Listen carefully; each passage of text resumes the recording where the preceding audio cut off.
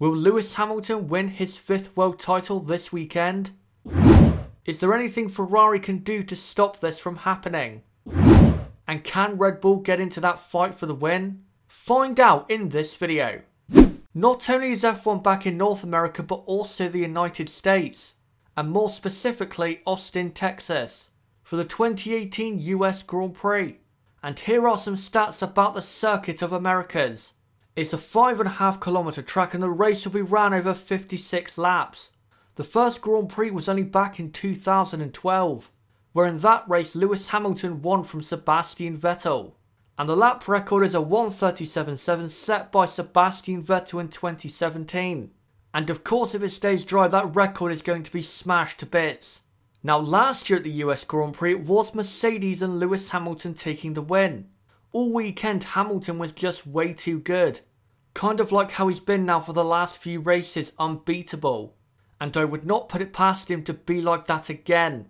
But last year we did have a great battle for second place between Sebastian Vettel, Valtteri Bottas, Kimi Raikkonen, Daniel Ricciardo and Max Verstappen. There was plenty of overtakes and of course controversy. Hopefully we won't see the same controversy about track limits this weekend, because last year it did ruin the Grand Prix. But now guys, let's preview how the top teams are going to do this weekend in Austin. This weekend could be another special weekend in Lewis Hamilton's career. The possibility of winning his 5th World Championship. A monumental achievement. But what are his chances of doing that this weekend? For me, they are very, very good. To win the title, Hamilton has to outscore Vettel by 9 points. And with his very fast Mercedes car, that is very, very possible. Because with the way Ferrari and Sebastian Vettel are performing, I don't see them finishing in the top 2. Ferrari right now are just not producing results. So as long as Lewis does what he needs to do, I don't see why he can't win the title. For me, there's a very strong chance of it happening here. And to be honest, it really should. But someone who is going to be key in winning Hamilton the title this weekend is Valtteri Bottas. He has to be in between his teammate and Sebastian Vettel, so Lewis can gain enough points to go on and win the title. Even though I don't like to see it, I think Valtteri has to play that number 2 role and try to hold back Vettel as much as he can. But honestly, given how quick his car is, I don't think he'll have to do that very much. The Mercedes car right now is clearly the best on the grid. And for the 4th weekend in a row, they are the team to beat. Things have just been going from bad to worse for Ferrari. Suzuka was such an embarrassment for what is such a famous and great team. But this story of course has played out over the course of 2018. And with the way things are going, I would not be surprised if Ferrari bottled it again. They do it race after race after race after race. What makes any of us think they're not going to do it again? Even though I think this weekend they will be closer to Mercedes than they were in Suzuka, I don't trust them to actually fulfill that pace. And that's why this weekend I see them being thoroughly beaten by Mercedes, with Vettel losing out on his 5th World Championship. Suzuka for Red Bull went a lot better than people expected. I thought they'd be good, but not that good, where they got quite a dominant 3rd and 4th place finish over Ferrari. But can Red Bull keep it up? In qualifying at least, I don't think they'll be able to, for reasons I've explained a million times in 2018. They don't have enough power in qualifying. But I certainly do think they'll have the race pace to go for a podium. Just look at how quick Red Bull were last year. Despite Max Verstappen getting his penalty, I think he did deserve a podium. And remember last year he started from the back. And Daniel Ricciardo before his reliability issue was very competitive. And with how good their race pace has been lately, I think they're going to have a very good Grand Prix. I would not be surprised at all if they got a podium. And if they get lucky, maybe even more than that. Certainly watch out for Red Bull on race day. Both drivers I'm sure will be very aggressive. Now though, let's look at the drivers' standings. Lewis Hamilton leads massively over Sebastian Vettel with Valtteri Bottas in 3rd. Kimi Raikkonen is falling behind in 4th with Max Verstappen catching in 5th and Daniel Ricciardo in 6th. I do think Lewis will win the title this weekend. just like he did back in 2015. Hopefully Vettel though this weekend can do something to race Hamilton, as Ferrari have to get back on track. Now though, let's take a look at the midfield and how they are going to do in Texas.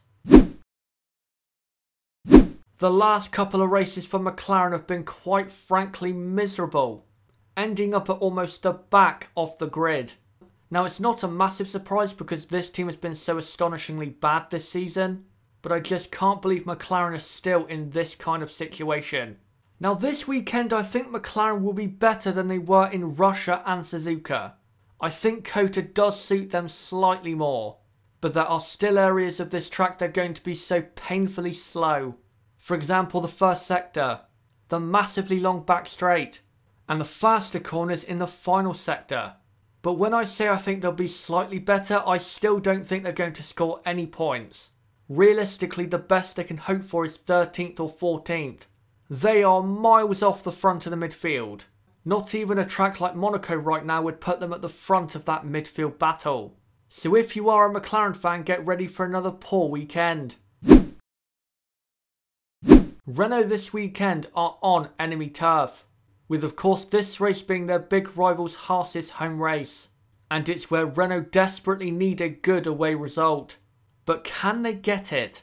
Now I think this track does suit their car better than say Suzuka, so they may be able to compete inside the top 10. But can they compete with say Haas and Force India? Probably not. I don't see them outpacing those two teams for the rest of 2018. Their all-around car Renault is just a bit too far behind. And because Haas do have the faster car and they're going to be so pumped up for their home Grand Prix, Renault have to get some kind of points even if they don't beat Haas. Because any point or two here could be very important once we get to the final race. Renault though will have to battle like crazy for that point.